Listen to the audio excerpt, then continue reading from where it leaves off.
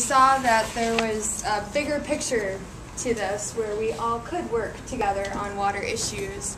And so it was simply at Cass Cafe, in fact, where we had all met and were talking about these water issues that Ann Rawl over here came up with the idea that we should, since we were all frustrated with the water board, that we should advocate for transparency of this water board when it came to our issues.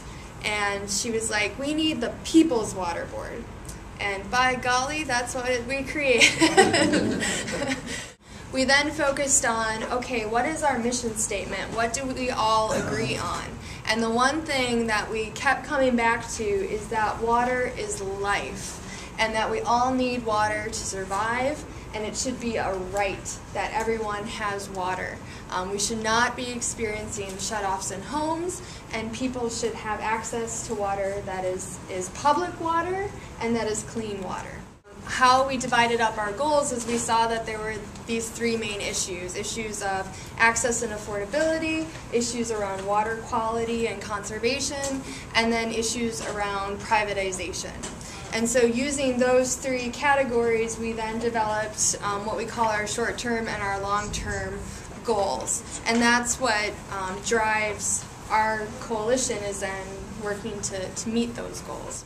So we've got Michigan Welfare Rights Organization that has been working on affordability issues and shutoffs, because as Ann had mentioned earlier, at one point we know that we had over 40,000 homes that were shut off from water. Then we have groups that are working on issues of privatization.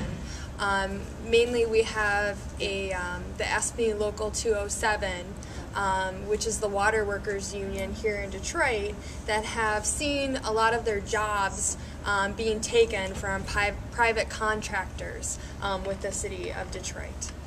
And then we have the issue of water quality. We have the Detroit River that is right outside of this building here. And the Detroit River has probably close to, I would say, 20 billion gallons of sewage that go into it in a year. Then we have the Rouge River that has another 10 billion gallons. So in 1 year, we have over 30 billion gallons of sewage, or raw sewage and partially treated sewage that are contaminating our rivers and going into Lake Erie. And that contamination has high levels of E. coli, nutrients, you name it, it's got it. And of course creates problems as far as our water quality goes.